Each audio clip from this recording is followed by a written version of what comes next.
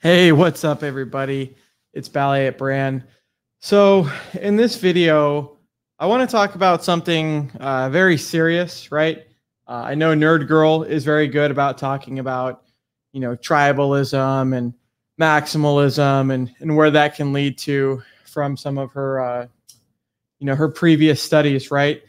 But I want to ask the Hexicans, and I want to challenge some of the Hexicans that are we becoming what we most hated? And are we becoming what we feared most, which are, let's say, what the Bitcoin maximalist community has become? Now, let me give an example. So, even just most recently at the Bitcoin 2021 conference, there was pretty cringe moment where Elon had onboarded and then he had sold some, and then literally like a bipolar disorder or like a schizophrenic person, the Bitcoiners went from happy and their friend and, oh my God, Elon's the best, to this person's a piece of crap. Elon needs to be, dealt with, whatever that might mean, for dumping and selling the price. And I've mentioned in one of my very recent videos, either on this one or the other channel, that I was recently falsely accused of slander. And the initial accusation, it's from an account that's completely deleted. So that's kind of suspicious that it just started less than 10 days ago. But the point is so the damage was done, and then someone just totally jumped on me for the thought of me selling. And it almost reminded me how it did with Elon for selling Bitcoin and kind of going back on that. And so as someone that's got over 6+ years of an average staking length, I find it disgusting that a lot of people jumped on that person's initial slander with no regard, with no evidence. And then the thing is once again, it turned into ad hominem, where now they're calling me fat. One of them was fuck that chubby fuck, fuck that chubby fat fuck is kind of what it was. And it's like, well, what does that have to do with me selling if that was actually true? And so I'm afraid that the Hexicans as a whole, not all, but we're growing so expansively and we're getting so big as a community that we are becoming viral from pre-viral. And what that comes with is it comes with more attention. And once again, it comes with more hate. I literally remember when it was Richard Hart, and then it was Hexologist, and then it was RG3 with Discourse Syndicate, and then I would jump on with Discourse Syndicate along with Johnny Chaos and all of the other earlier Hexicans that would stream. And now the community has become so big, not only in Telegram, but in PulseChain too, that it just shows the rate of growth that we are going. But I want to challenge everyone, if you have the power, if you have the presence of being a influencer or of having, a certain amount of followers, that we don't, and I'm not saying that anyone's doing this, I'm just saying that since I've noticed this, I want to use my influence to sway people into the right direction. But I would like for all of us to really check ourselves and make sure that we're not becoming too tribal or too toxic. I saw in one video the other day where someone was talking about Hex, and then I think that same person was talking about like Polkadot or Kusama, something like that, right? And initially the person's called a shitcoiner because they were speaking about something that wasn't just Hex. And just like I saw the toxic maximalism when I was initially following Richard Hart for about the first 9 months. So when I was following him, March 2017, Richard's full Bitcoin maxi. Sorry about that. Let me turn that off. Richard was a full Bitcoin maxi, and he was saying, fuck Ethereum. Ethereum sucks, all of this. But then that maximalism led to him missing out and getting his Bitcoin gains cuckolded by the Ethereans. And now I see, and I'm not saying this is happening to Hexicans, but I'm saying that when Hexicans are only, all I see is Hex, all I see is Hex and PulseChain, and everything else is a shitcoin. And then I challenged one person. I said, well, what about the Pulse chain, the fork of Pancake Swap, right? Like the Pulse Swap liquidity token, which is a third project by Richard Hart, and, you know, pretending that they don't see. And so I just want to challenge everyone to think for yourself.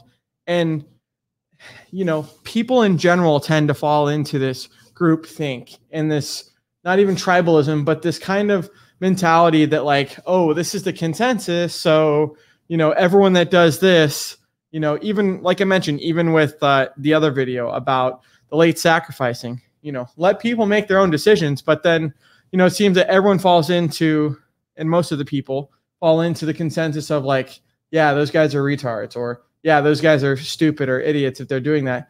And it's like, man, can we like not have to agree with everything that other people are saying in consensus?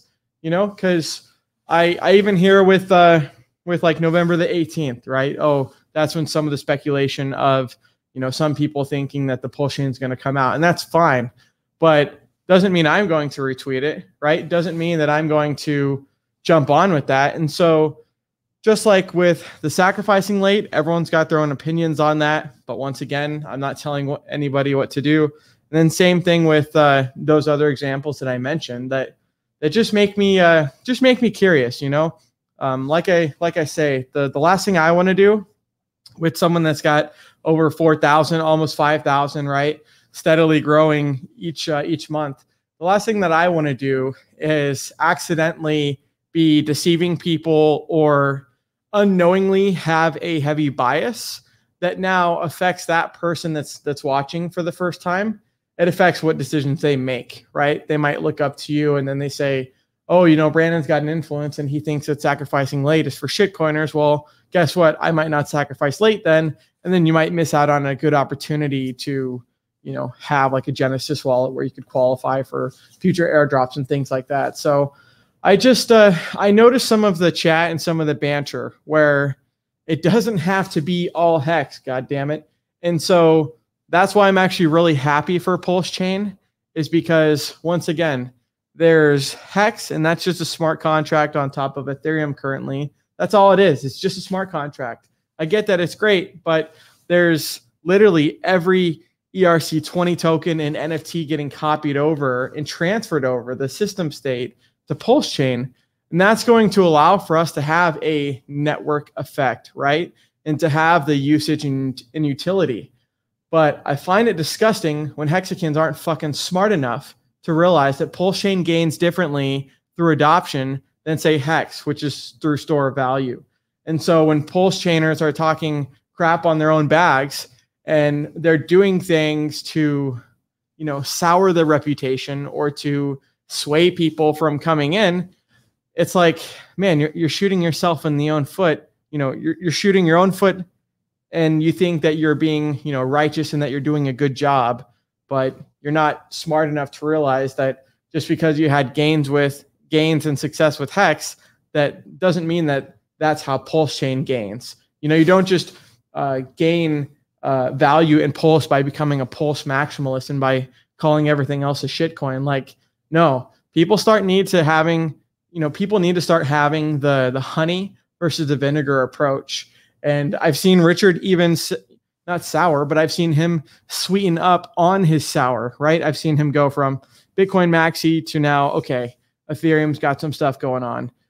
And then even from, you know, a Hex maxi and everything else is a shitcoin to like, okay, now we got to do Pulse Chain and, you know, this fork of Pancake Swap. So it's slowly evolving into what I think is a multi-chain universe, things like this, but more inclusive. And, you know, if we're leading by example and, you know, HEXICANs and PULSECHANs are going to be like wrote in the history books, then the last thing that I want to do, even if I don't agree with the token or a coin or a smart contract, that's fine.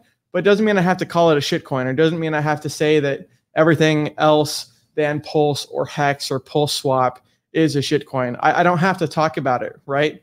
But the people that are, it's like, man, you know, not saying anything is an option as well. You know, you don't just have to say something about the issue because you feel that it's important for you to comment on because everyone else is doing the same thing. So that's all I really have. Challenge to all the Hexicans, whatever that might mean to you, whatever Hexican means to you, is, a challenge on being able to think freely, because there's things that I've disagreed with Richard on before. And, a majority of the time, it's the minority. It's maybe, I don't know, 1%, 0.5% of the time, and it's ever growing smaller. But it doesn't mean that I can't have a different opinion or just a different reaction than what, not even Richard, but what most of the followers have as an example.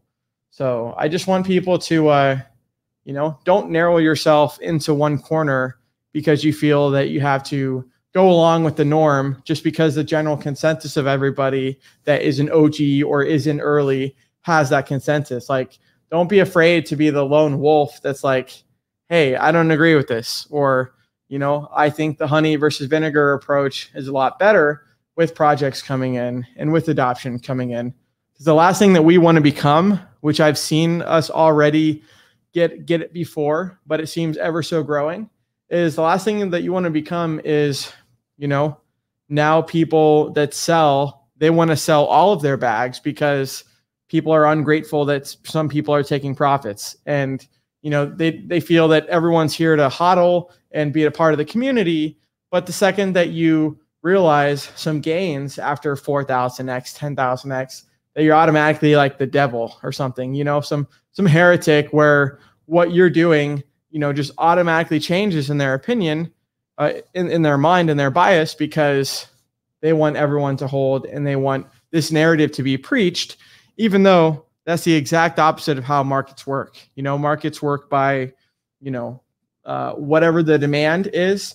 And then also by even people with longer time frames, they can make up a lot more than people with shorter time frames. But eventually people are going to have to sell. And what that does is it allows, the wealthy that might have a whole bunch of, assets accumulated, it allows those assets to now be distributed amongst more people, giving them the opportunity, to have that future growth in the next cycle. So that's all I really have. Just want to challenge everyone to think about this, right? This is a it's a long-term commitment, especially when you're staking for 5,555 days. And I think that we should welcome the other projects that are coming on to PulseChain, and we should welcome as much growth as possible and not just gatekeep ourselves and close the door on ourselves when the door was open. Or if someone's going to shake your hand and you just slap their hand away, like, no, let's have like a win-win business to business relationship. So that's all I have. I'll see everyone on the next video. Thank you.